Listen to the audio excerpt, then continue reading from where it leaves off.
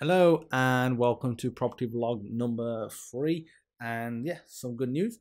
Made an offer on a property 2 weeks ago now. Yeah, it's 2 weeks ago. It feels like just a week ago, but it's 2 weeks ago, and got the offer accepted. I'll show you some images of the property as well. The 2 bedroom end terrace house, and I'll run you through some of the numbers. I'll run you through the core fundamentals I was looking for as well. And it hasn't been long, but the little few experiences I've had with the mortgage broker and the solicitors and the estate agents as well, and just my feedback so far. Okay, so just a little FYI, this is not the first time going through the process of getting a house. Just recently got one with my wife back in summer. This is the one we're living in. This is the first one we're getting for investment purposes, and we're doing it through a limited company. So the rates that you will see, or the rate you will see that will be offered, is going to be probably higher. I can almost guarantee it's going to be higher than if you went and did it personally through personally got the mortgage for the property instead of going through a company. Okay, first of all, let me show you the house first. So this is the house.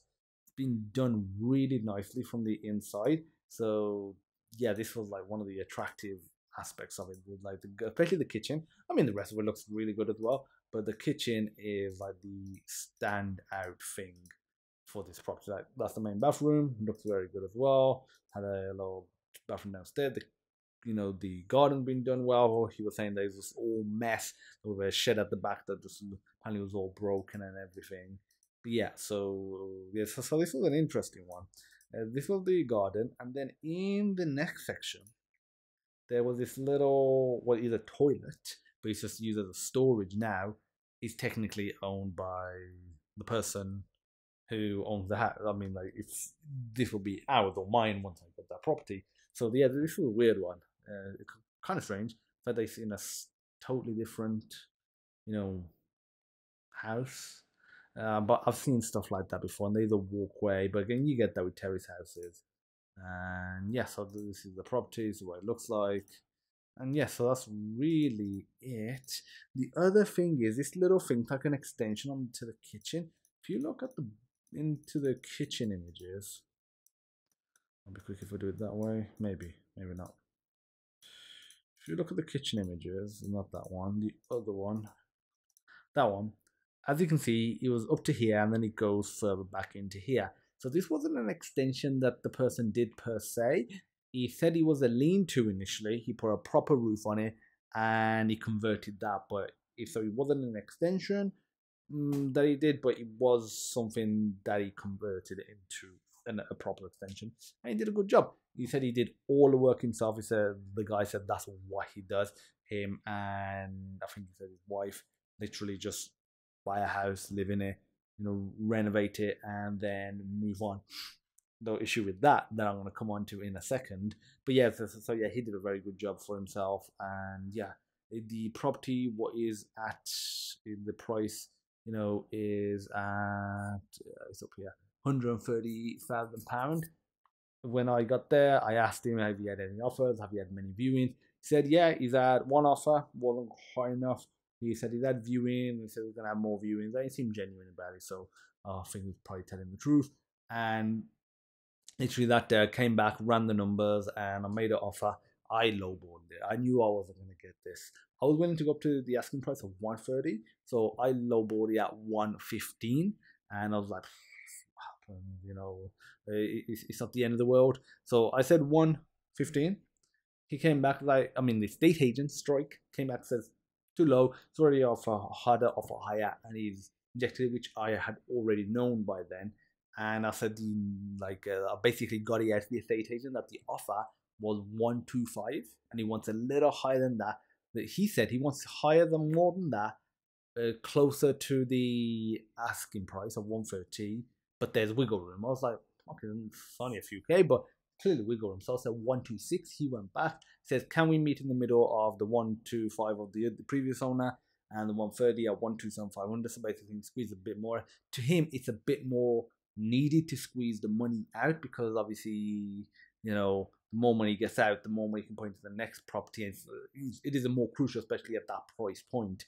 Whereas if you have 500 grand and if you get an extra couple of grand out here and there, it's not going to make much of a difference. And feel like maybe I don't know, even if you had a mortgage, you might not. You might just bought it outright because I think the property worth before the refurb was actually about 80 to 90, and obviously they've done work on it. So if you was to do this work, like get this work done, easily cost 10 to 20, like 10 to 20k. So that brings up to 100, maybe 110. So yeah, they'll be making probably a good 20k or so, give or take, and then there's some expenses, so it's not too bad. And he got in September, started in October, and he just got it done. So he's just wrapping up a couple of things as well. So yeah, wanted to mention that because he had bought in September. That's what 1, 2, 3, 4 months have passed. When I spoke to my mortgage broker, he says we'll see. Then he said he had been having issues from the banks when he started speaking to them that it's less than 6 months, and they generally don't like that because it comes from the '08 crisis where people would literally get a mortgage back to back, just get mortgages, and they would just over leverage and they'll be too geared up, and so they stopped us. They have basically just a bit of a time period, at least 6 months. And he said unless he's an inheritance, which he wasn't, he says it's going to be difficult. Luckily, he found a bank, and he just happened to be the second best one anyway in terms of rate and the overall, and it's the best one I can get because of the situation. But he did limit it. But he did say this particular bank, the issue is they are slow. He says they are slow, so just bear with that. And they're slow, and they're going to be slower anyway because it's a limited company mortgage. He says be prepared for them to ask all sorts of questions into the business. Even to ask like business plan or forecasts into the future, or what you plan on doing, because it's not like a regular job where let's say from a programmer that don't work out to get another job. It's not quite the same. So yeah, they said be prepared for that. So in the process of that, and before I run the numbers, the solicitors. Honestly, I just went with one recommended by Strike. The previous one that I used for this house, which was what was it called? Higgs and Sons in the West Midlands, wasn't the best. Was not the best at all. So stayed away from them. So yeah, I went for one recommended by Strike. The price seemed decent, and price I think it was about 1600 pounds or so, and that was roughly the same sort of price that I had last year. And I think things have gone up even more since then anyway. So yeah, it's not a bad price. I feel like they might speed it up a bit more. They wanted the money for the searches and to sign some documents. I was like, don't do that because you do that, I can't get the money back. They're not going to give the money back for the searches. So if I don't go through, the vendor don't go through, the mortgage doesn't go through, or something else happens, I can't get those search money back. And so my general thing is wait till you get the mortgage offer, not the soft offer, which is basically when they do a few background checks and they don't verify income at that stage. They just say, okay, these are the numbers you've given us. Based on that, assuming they all add up, and based on your credit score, we'll give you sort of a provisional offer, but we still got to do checks. Not that stage, it's the stage after where you've done all the bank stuff and they're like, yes, we're happy, and you pretty much don't deal with the bank that much anymore after that, and you just deal with the solicitors and wrap things up that way. So when it's at that stage, I'm gonna pay for searches because obviously you need the solicitors to do their work. Yes, I mean you could say that might delay things a little bit, but the reality is, I mean, probably delayed by like a couple of weeks, give or take. I'd say probably not too much longer than that. But yeah, I'm gonna be having to wait for the mortgage. I think it's gonna be a good couple of months. The guy was saying, the mortgage broker was saying. So we'll see how this goes. Hopefully the vendor doesn't, bow out and think, this guy is messing me about because he doesn't want to do the searches yet. It's just something I don't feel comfortable with doing because I think it doesn't make sense in case something goes wrong. You cannot get that money back. Okay, so there's that, and that's the stuff with the estate agent. The other funny weird thing is if you look here, where is it? Oh, here. Yes, the build year is saying 2021. It is not a property of 2021. When you saw the images, you probably saw that it was pretty old, 1930s. So this because it's been renovated heavily since in there, so it's difficult to get the year. So that was another issue that I had. Just on-street parking, but for that sort of price point, that's what I guess what you would expect. Anything else before we get into the numbers?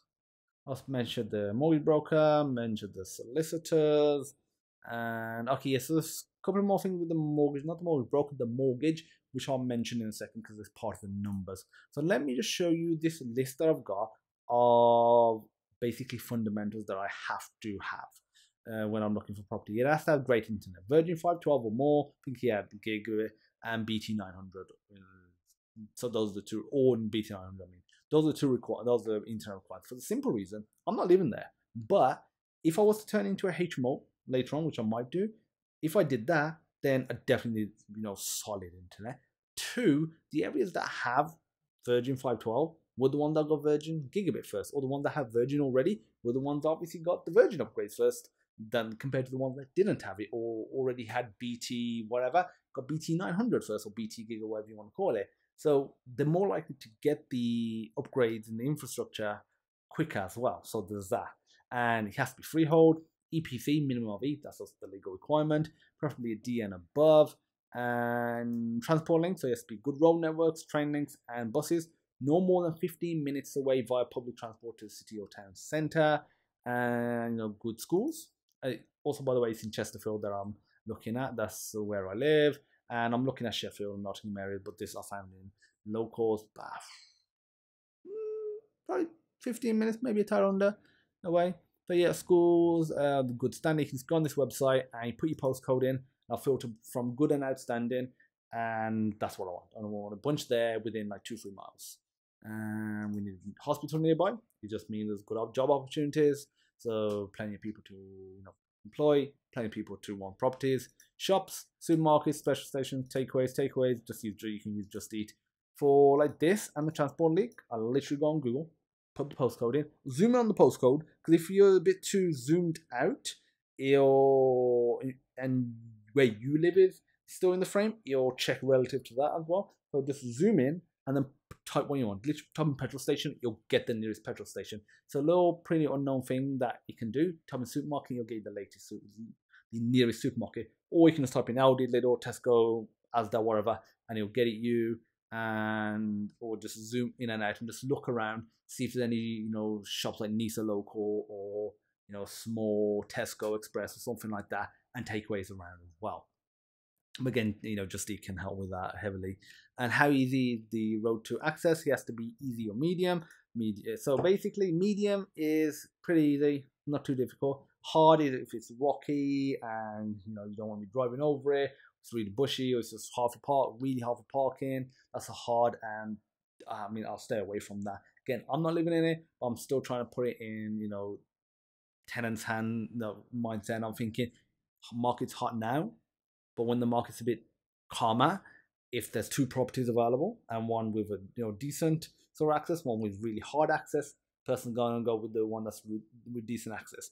It's plain and simple. So if I have these fundamentals from the start, it's going to be a lot better. Easy, probably more of a private road. Probably not going to get that at this sort of price point. But again, you never know. Investment, so any HS2, leisure clubs, that sort of stuff. Had a look, had some development, potential for HS2 as well. What would the area be like? That's kind of linked with that as well. And employment. So this is a really cool tool. So let me show you this. So like if you go on a post, so let's go Cambridge. And then let's say if we want to go CB10. I'm just going anywhere really. CB102. See, there's 330 companies registered there as CB102AA. There's one company registered, and you actually tell you the company name and the address as well. So this is really cool, and net assets and whatnot. So the website I came across, this is what I use. And now rental yield. So rental yield, want 15% or above. And yeah, so this 15% is, before any, like fees, essentially. Okay, so what we have, so these were the rent. Okay, so the rent for properties on that road and nearby, I've rang 3 different estate agents, or 3 different estate agents to get their opinion. They said 500 to 575, but because of how good it's been renovated up to, they said 650, confident 625, minimum 675, stretch for 650. They were all confident with it. So I was like, yeah, that's fine then. Purchase price 127,500. Mortgage fees, there's no fees, and I'll explain that in a second. That's over here. Mortgage payment, again, that was just a pre-calculation, but I'll show you the actual figures in a second. Deposit of 20%.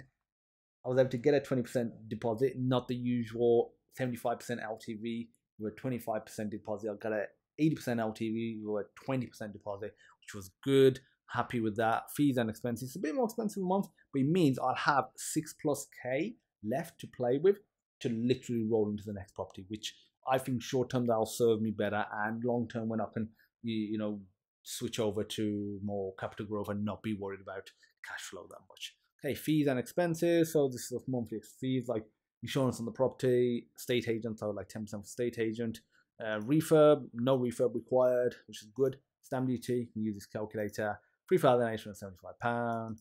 And again, these were on preliminary figures. Things are slightly different, a bit more favorable to be fair. Okay, so the interest rate was 3.95%, 80% LTV, 20% deposit. And that meant it was £336 a month for interest only, so doing interest only. And that was 12.8%, and that's net. I'm pretty sure that's net. Yeah, that is net percentage. That is net, rental yield. So, which is really cool. I didn't actually put the gross rental yield here. So the gross rental yield is roughly about that. So it's fantastic. I'll put gross rental yield 15%. Actually, no. Put net rental yield 10%. That's what I'm going to be looking for. Okay. And that means I can make a profit of £219.41 and a month, and per year £2,632.92 before corporation tax, and after corporation tax is £2,132.67. I'm not taking any of the money out of the company that I'll be doing this in. I'm going to roll into the next property.